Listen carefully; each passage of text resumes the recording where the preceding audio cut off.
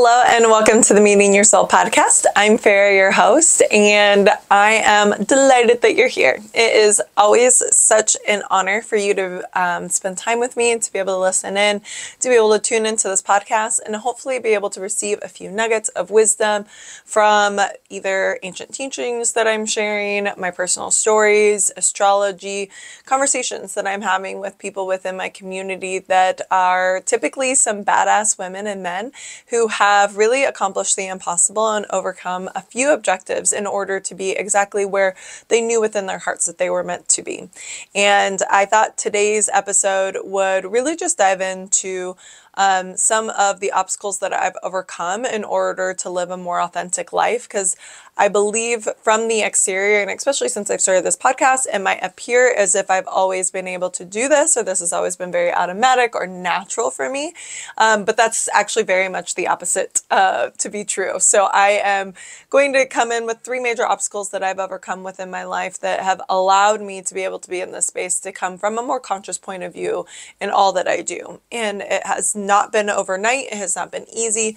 And I definitely still have a tendency to fall back into old ways sometimes. So really recognizing that this is not, even if you're on your own personal self-discovery journey, that it is not going to be immediate, that it won't be something that just magically appears and that you're healed and everything's all good and you never have another mistake or make a mistake or have another challenging time within your life. They're going to come up for different reasons, for different times, for different seasons in order to help you evolve. And that's why I truly try to take the look of anything that occurs within my life that has been challenging for me to be able to be an opportunity for me to learn, to grow, and to be able to get one step closer to who I am ultimately meant to be at the end of my life.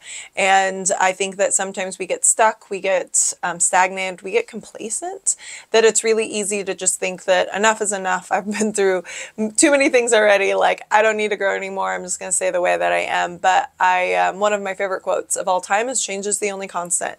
So just like a flowing river, we are constantly moving. It's constantly changing. Even if the current doesn't necessarily change in pace, there is a constant flow of different debris that's moving within the water, and also the direction of the river can change, and we can change courses over the course of our life. And I think trusting what's intended in order to be able to stay on the path of our deeper consciousness, of our soul, of our purpose, and why we are here allows us to be able to also be a guiding light, a path for others to follow as they navigate through their own flow of their worlds and their lives. So I am transparent with sharing these things about my own in order to hopefully be able to help support you as you kind of flow through all of it. And this is actually all kind of inspired. Am I leaning forward here? Don't mind me, I'm back. Is actually, a lot of this is inspired by this book. So I've been reading The Untethered Soul again, and so much of it, what I've been reading about so far and the chapters that I've just recently been diving into have been about this flow of of freedom, and recognizing that so much of freedom really revolves around allowing yourself to move through the emotions from a place of non-judgmental acceptance. And I think that that is so difficult and challenging for most of us to do. And I think when you've been hurt, when things haven't necessarily worked out the way that you thought they were going to, or you've been overly kind, or you've been, extended a hand and gotten bit, it can be really hard to go back to that and to be able to regroup and to really even allow yourself to reach out again. And this chapter that I was reading was all about, allowing yourself to stay open, to stay untethered, right? To be able to allow yourself to not get lost in closing yourself off, or even then, becoming a victim, falling to be a victim. And that's, personally, for me, that's something that's been really challenging. I think even within the course of love, it's been very hard for me to open my heart, especially after everything that I've been through. I did another podcast on heartbreak, and I think over the course of the last couple of years, especially after getting divorced, it was really challenging for me to even consider loving anyone again. And that if I would even want to put myself into that situation and to be that vulnerable and that willing to be able to really, create a life with someone else was something that I was resisting on all fronts. And I honestly was like, I'm good. I'm cool. I'm chilling. I don't really need to do that again. I'm okay. I'm fine. I'm fine. I think I filled up my cup for my lifetime, and I think I'm just gonna move along and just be able to do my thing.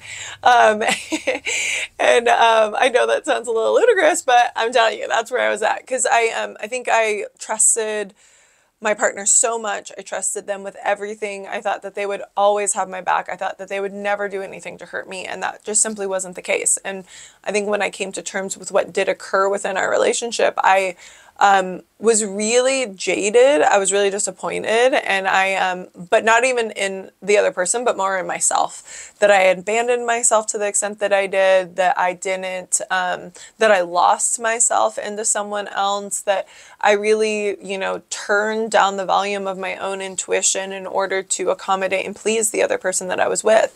And there may have been certain conditions that put me into that situation where I felt like that's what I needed to do, but nonetheless, I made the choice to do that.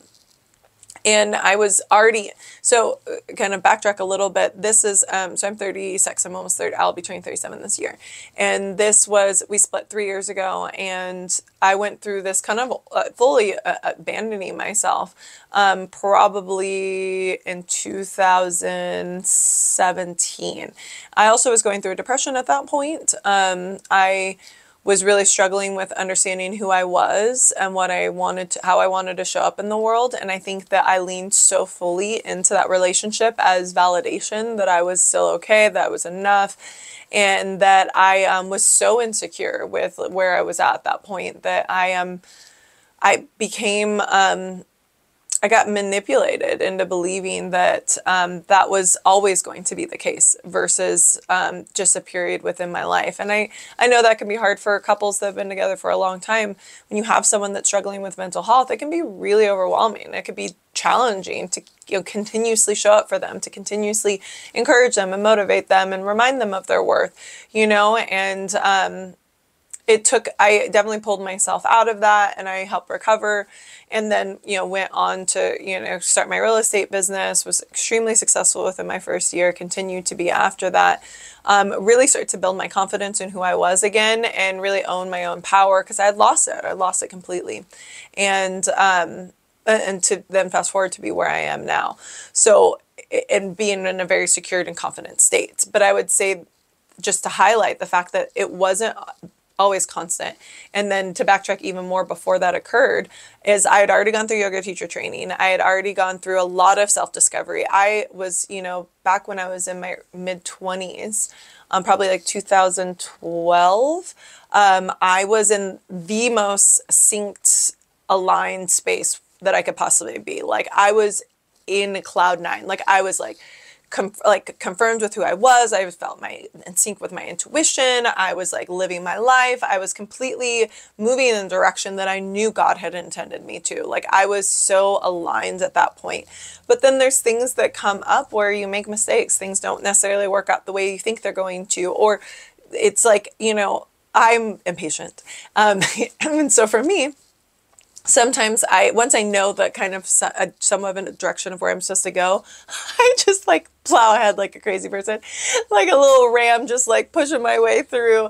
We're in Aries season right now, and I'm on the cusp of being an Aries moon, so I do have some Aries moon tendencies, which is that with the Taurus moon is the most stubborn, driven, take no shits, keep it going, plow, like a bull in a china shop kind of mentality.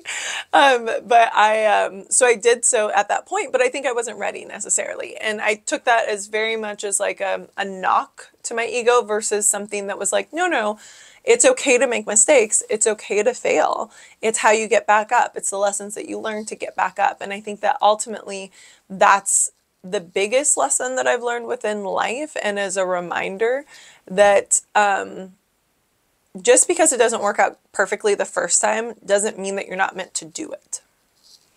Just because you maybe make some mistakes or things don't pan out exactly to plan, doesn't mean that it was a terrible plan to start with. It just means there was moments of refinement. Like the more that we're able to lean in to that refinement phase and period, and honestly always maintain it, always keep that in the back of our minds that we do want to get better, that we do want to strive to continue to grow and to really help transcend each version of ourselves and take ourselves to the next level. There's a lot of personal growth that occurs within that, but it's can be really messy. Like life's messy. So like don't think that just because you fell down or you, let's be honest, you like flew off a bike and toppled over the handlebars and then like skinned, broke your leg, or I don't know, like skinned your whole leg and like you're like getting back up. Like don't think that that means that you shouldn't continue on. Like don't give up. Don't give up. And I think that the biggest lesson especially from the conversations I've had with other people that really have gotten to that place of success and have achieved things that they never dreamed possible was never to give up, to be resilient, to recognize that those stumbling blocks, those failures were actually intended to occur, that was a part of the journey, that we wouldn't truly appreciate they wouldn't appreciate where they are now if they hadn't have had those periods of times within their life where things were astray, when things got fucked up for a while, and that they were able to then integrate those lessons, but they continued on. And I think that the biggest piece of lesson that I've learned within my life is to continue on. But when I was younger, I had a harder time staying focused because I just thought that if it wasn't perfectly to plan, because so much of my life was just flowing so organically and naturally that I was like, if it doesn't go to plan, then I need to regroup completely. I need to completely pivot. And I recognize now that that wasn't really always the case, that sometimes it's just a minor shift in direction, a couple degrees, but then you stay on that same navigational path. Right. And that it would help me then ultimately arrive and be the person that I needed to be in order to show up at that point in time when the right door was opening for me and that I was ready to walk through it. And the version of me that God or universe or whatever you want to label that was intended for me to walk through it as. And I think over time though, and I think especially in terms of love, I've allowed my heart to I get closed off, to cut all of the ties, to push people away, to lean into solitude. And I like being alone. I'm very comfortable being alone. I actually prefer solitude. But I love being around people, and I have such an amazing group. And I think ultimately a huge piece of that was me getting the right people around me that I wanted to be able to communicate and chat with and stay in touch with, and that did lift me up, that did motivate me, that did encourage me. And I had to expand that and really create that after my divorce because I didn't necessarily have that. So much of that was completely relied upon him. And I think even a learning block for me going forward is to not fully rely on just one person for all of that, because that's just not realistic. And so it's important to have multiple people within your life to be able to support you for different reasons. You have different people in your life for different points in time and for different hobbies that you like to do together. One that's going to shoot it to you straight while another person's going to maybe be a little softer and more nurturing. Like there's a reason why each person is meant to be in your life, and really honoring those relationships and cherishing them is above all something that has been such a blessing throughout all of the transitions within my life. To have the people that I do has allowed me to become the woman that I was meant to be. And I know that each person that's showed up in my life, has continued to be in my life, has allowed me to find that version of myself and inspired me to do so. And but again, none of that's been easy too. None of that has necessarily been straightforward. There was a lot of hurdles to overcome even within that.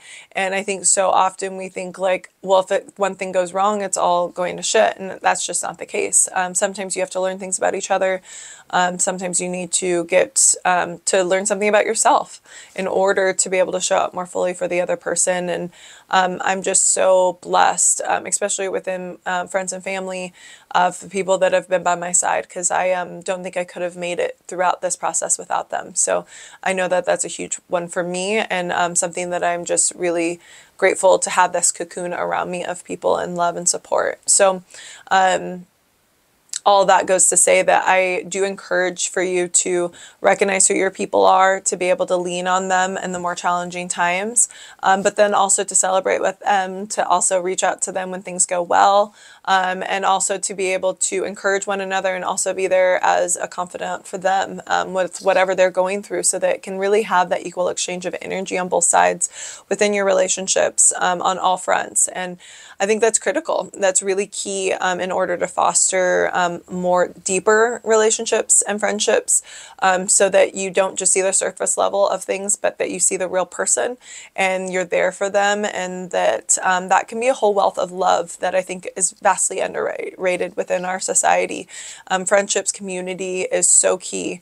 Ikigai that I read, which is like the Japanese philosophy around finding your soul's purpose, the blue zones, which indicates areas within the world where people tend to live the longest. Like the average life expectancy is the longest in particular areas. It's very concentrated. It's fascinating. But one of the like concepts when they did the studies within all of these communities, one of the key factors in longevity was having community that surrounds you, that supports you. Like to have people to lean on when you're having troubling times, to be able to, you know, if some elderly need, you know, help make cooking food, that there would be people that would go over there that would spend time with them, to be able to laugh, to be able to commune with people, to be able to enjoy other people's company was such a huge part of that. And that created, that contributed towards their overall well-being and quality of life. And the quality of life, I think, is ultimately what we're all striving for, right? We all are looking to improve the quality of our life. And that a key part of that is the relationships that we have.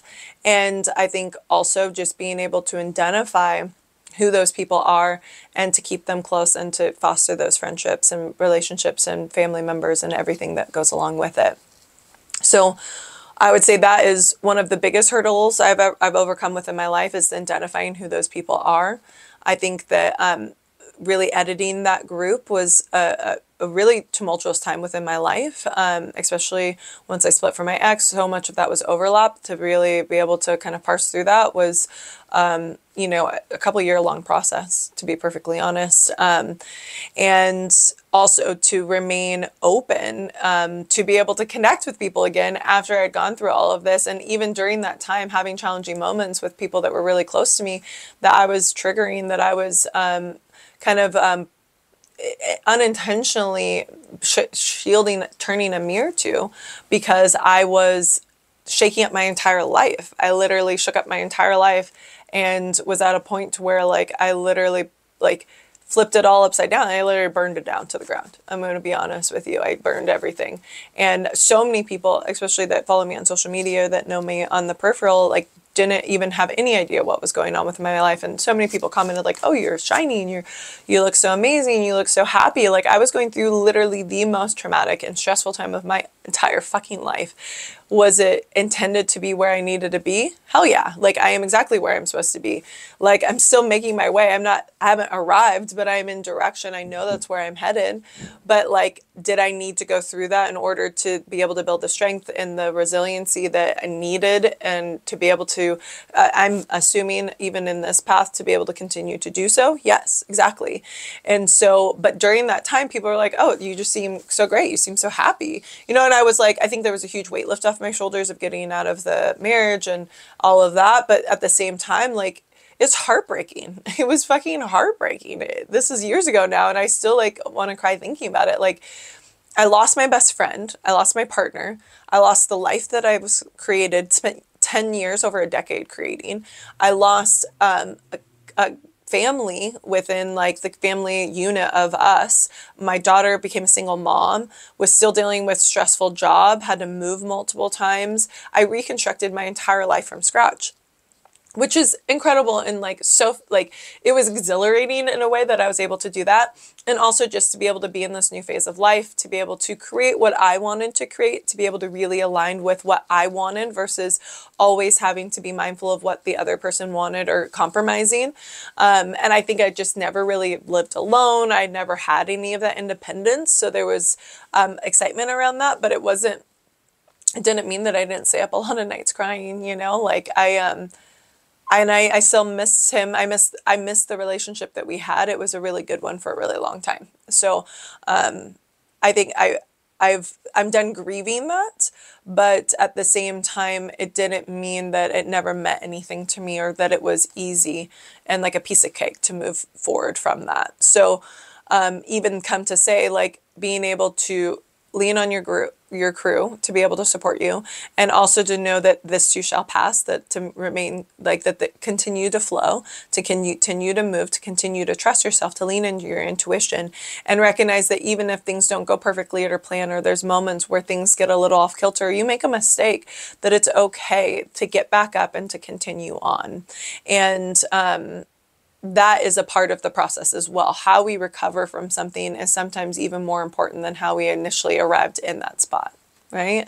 So if you, you know, I was going to create a metaphor, but we'll just keep rolling with it. But I do believe that all of it was meant to be. All of it was a part of the path. All of it was a part of the plan, and that I just continue on. But even most recently, you know, and like I said, I bring this up because I think that people think my life is peachy keen, that it's very easy, that it's, you know, that I've, you know, figured a lot of things out, and then I just move forward with, like, you know, with sunshine and rainbows. And you know, I love the sunshine and I love rainbows and I love all the things. And I do, let's be honest, I would love to be in a utopia of a world, but that's just not exactly where I exist. That's where no one exists. And so I can think of, but I've trained myself to think about the positive. I've literally changed the pathways of my brain in order to focus on what goes well within my life. I have taught myself how to do that. I am actually a natural catastrophizer. I'm one that immediately thinks of what could go wrong in most situations. I am very quick to assess a situation and very quick to assess what could go wrong, how could I get hurt, and like how do I curb some of that in order to stay safe. You know, my ego works very quickly in that part of it, and that is ego. Ego is intended to protect us in a certain extent. It's fear-based, but there's survival, like from our survival mechanisms within our brain, there is an intention of why we have that thought process that comes up. We're literally meant to notice the things that could potentially harm us around us. Our brains are literally like programmed to look for that in order to protect us from safety. But what is intended within our lives now as dangerous, like possible danger, is very different than a cheetah that's about to attack us, right? Like it's very different than an email that comes through that causes cortisol levels within our bodies to skyrocket. Like that isn't necessarily as threatening as like that's actually like life-threatening as a cheetah or a predator, but at the same time our bodies respond in the same way. And that's the key part of it, is that we're in a place now where we're constantly in a state of fight or flight because of external circumstances that are occurring within our lives. And I think also just the amount of access that technology has to us on an ongoing basis, that we're constantly bombarded with these signals from everything else going on around us, that we lose touch with who we really are. We lose touch with what we want. We lose touch with our soul and our intention and our hearts, because there's so much that's trying to distract us from it. And I think choosing and consciously choosing for me to clear my mind, to meditate, to do my rituals, to do the things that help me stay grounded, and for me to consciously make the choice to focus on what I want instead of what I don't want, has been an absolute fucking game changer for me. I literally changed my life because of it. And when I say I changed my life, back in 2010, I started practicing yoga on a regular basis. I've been practicing yoga at Hot Yoga Queen Anne for over 14 years now. That's insane to think about, but it's true. And I remember I started January of 2010, and I was there and I went 5 days a week, and I like started listening to the teachers talk about mindset and about the power of intention and manifestation and about presence and about closing my mind off and turning it off and being able to just be. And to say that I was in an anxious, overwhelmed, borderline like waves of depression before that is no lie. Like that was majority of my life up until that point. And I didn't know who I was because I was so concerned with being who everyone wanted me to be. And that was what I was experiencing up until my mid-20s. Like I was trying to be the perfect girlfriend. I partied. I had extreme anxiety. I was trying to be what my parents wanted me to be. I was trying to be what everyone else wanted me to be, that I lost sight of who I was. Even then, I don't even know if I really knew at that point who I was. I knew there was inklings of it. There was moments where I would get reflections of it. There's moments where I would see it, but I was so caught up, I don't think I really even knew.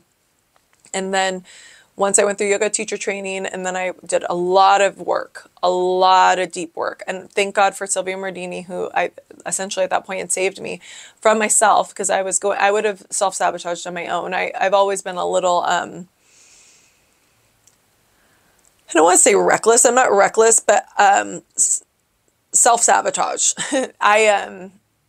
I think I can do everything, and so I try to, and then I also will rip myself apart mentally and physically sometimes when I'm not in a good space. And I think I got to the point where I was abusing a lot of alcohol. I was abusing a lot of things that I shouldn't have been. And I think we're going to end up ultimately leading me to my demise if I wouldn't have.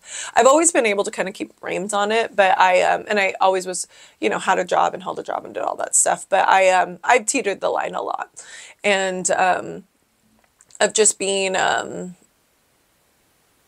what's the word? I just pushed the limits of everything. And I was fine. I always got through. But I think I was never really happy. That's what it comes down to. Like, I really wasn't at peace. I was never at peace with myself. I was never at peace with my life. I was never at peace with my relationships. I was never at peace with anything. I hated everything. I literally felt like a piece of shit most of the time. I felt like nothing. I felt like I was unworthy. I felt like I just was, and people that know me are like, Fair, you've always been so confident. You've always portrayed just this air of control and grace. And I'm like, and sometimes I do. I think sometimes I have moments where that I am able to embody that fully. But then there was a lot of times where I didn't. And that's usually when I would just spiral and block out or do something. And then recover and then kind of get my life together. And thankfully, I swear to God, I have angels watching over me, because there should have been a lot of times where things should have probably gone worse, but they didn't. And I'm grateful for that. And I'm really, really, really, really, really, I praise God every day.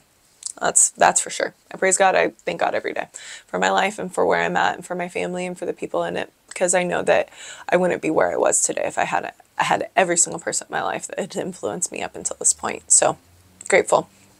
So Sylvia, I went through yoga teacher training. I really changed my life around. I stopped drinking as much. I really started doing meditation. I started working out, started really focusing on just cleansing my body, my aura, recognizing that I was a deeply intuitive being, that I always have felt a lot, that I've always been really receptive. I've always been empathic. I've always been slightly overwhelmed by everything else around me and the emotions and feelings and so many different survival mechanisms I picked up as a kid growing up in more tumultuous environments, to where this is how I learned how to survive. And I think it's where a lot of people learn how to survive.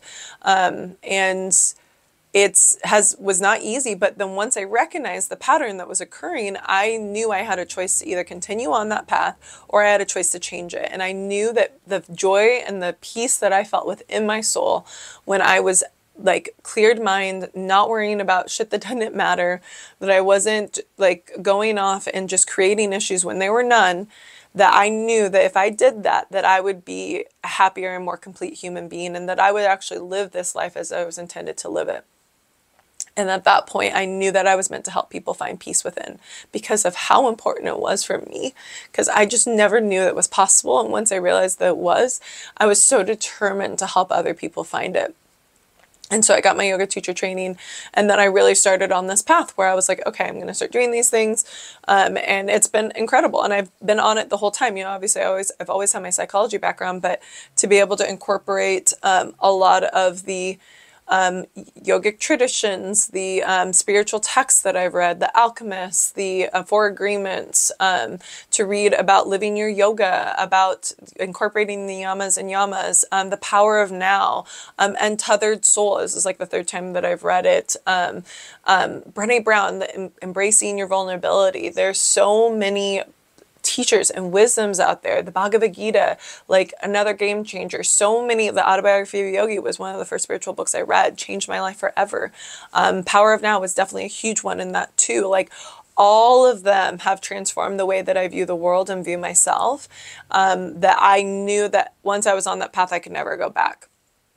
But even on that path, it doesn't mean it's going to be easy. Like it's not easy. It's actually way fucking harder, to be perfectly honest. Like it's harder because you have to face yourself. You have to face your demons. You have to face these things that come up, those moments when you question yourself, the self-doubt, the moments of struggle, also the characteristics about you that are things that you're meant to work through within this life. Like you are intended to be able to be in this world and to live and operate from a peaceful state of joy.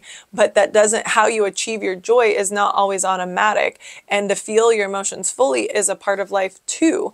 And I feel like right now I'm really learning how to ride the waves of being emotionally provoked without exploding. I also, a lot of people don't know this about me, but I actually have a little bit of a temper. And I am really calm until I'm not. And then I will erupt. And I know this about myself, trust me, it's very something I'm aware of and I'm working on it. So for me right now, especially, is something where I'm not very easily provoked. That's the thing, is I'm hardly ever provoked. And like more often than that, I shake things off and I'm just like, whatever, it's not a big deal. I don't care. But if it is something I care truly about, or I feel like if someone is trying to push my buttons or push me in a corner or is really intending to hurt me, it's really hard for me to just like brush that off. Like I really will like check someone real quick. And I am recognizing the power of being still to pause before I react. But also recognizing it's okay to hiss, at someone who comes at you in an aggressive manner. It doesn't mean you have to bite them, but it's okay for you to hiss. I was actually I'm using this phrase, but I was like, this is so random, but I was just reading, what was it? Lunch with Ganesha, which I put in for one of my lists for books to read, but it's so cute and it has so many different stories and they'll just folklore. And I just love the Hindu tradition. So it's always fun for me to read and I just feel like it's so applicable and I connect with it on a deeper level. But anyway, so it was talking about how there was a snake that kept biting everyone. And so I don't remember exactly what god it was, but they came and they were like, you need to stop biting people. And they were like, if you don't stop biting people, blah, blah, like warned. And the snake was like, fine, fine, fine. I'll stop biting everyone. And so then they start slithering and they're kind of moving along. And then they just end up getting like beat up, sort of thrashed by everybody, right? So then the bear beats it up, the other person comes and like hits it with a hammer, like all these people are just like abusing it, right? So taking advantage of it.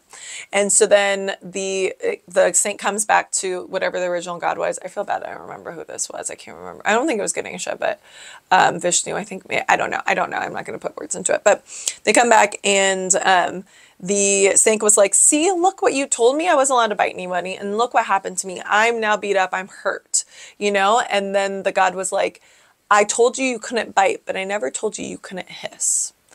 And right now I'm in the era of learning how to hiss instead of bite, because I tend to bite. And I don't hiss. Actually, there's no hissing. It just comes straight up. I just bite. Sorry, this isn't funny. It's probably like, especially if I bit you on my bad.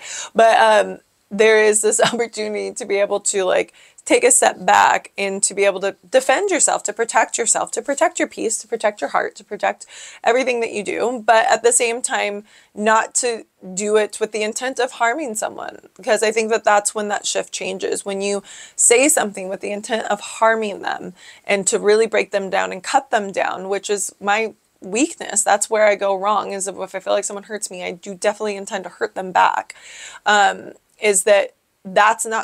That keeps the cycle going. That keeps the cycle of hurt. That keeps the cycle of trauma. That keeps the cycle of pain being inflicted throughout this entire world and the collective, across human race, that we just keep hurting one another. And it's like, we got to stop it. It has to stop somewhere, right? Like literally it has to stop somewhere. So like, who's going to stop it? The only person that you have control over is yourself. Life is never going to be perfect.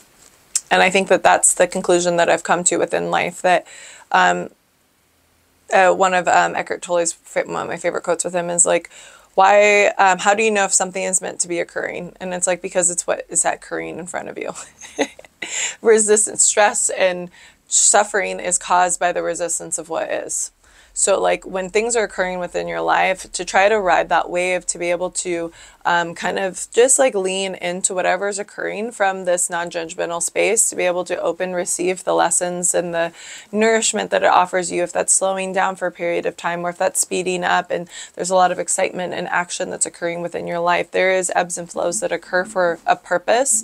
I think trusting in whatever that process is for you will create a space for you to be able to actually enjoy life, to be able to experience things that come up from a place of love for yourself, compassion for yourself and for others, and hopefully be able to use it as a tool that galvanizes us closer as a larger group and as a community that surrounds you. So I am, as always, so grateful for you to listen, and thank you for letting me share a little bit more about my story, and also to recognize and to acknowledge that no one has it all figured out, that we're all doing this together, but that we are meant to help support each other in that process. And that's why I created this podcast. That is why I think it's so important for us to have these conversations, because it's an opportunity for all of us to be able to identify what's really going on within our lives and the lessons that we're meant to learn along the way, so that we can move forward from a place of accomplishment, of of love, and ultimately of connection, and so that we can truly find why we're here and to be able to live that path in all that we do. So feel free to reach out if you want to share some things that you've overcome that maybe at the time you didn't fully understand, but then you ended up exactly where you're meant to be, or maybe even an opportunity where things were really challenging and you maintained faith, you overcame it, and then you were able to see the other side of where it landed you. I think those are the stories that often get left behind or even forgotten, because we want to see this instant success. We see these overnight experiences, and for a lot of people that's just not the case. That's not the reality of what's going on, and then we feel like we're doing something wrong, or that it's not, this isn't the plan that's meant to be, even if your heart is like guiding you and directing you in this direction. Like, always listen to the strange pulls of your hearts. It will never lead you astray. Rumi, it's one of my favorite quotes. I say it all the time, and it's so true. So this is cheers to listening to yourself, to listening to yourself, to trusting your intuition, trusting what you're intended to do, and letting that be the guide that leads you on this journey of life. I love you. Mwah, mwah, mwah. Reach out. Let me know if you have any questions. You can catch me on the gram at Ferrachino, Ferrachino. If you want to work with me on the coaching level, I just released my Shine Bright program, which is available online, and then it includes 3 coaching sessions. If you'd like to meet together to be able to talk more about it, would love to set up an exploration call where we'll dive deeper, or you can always sign up for the program, read more about it on my website, coachingwithfarrah.com. All right, talk to you soon.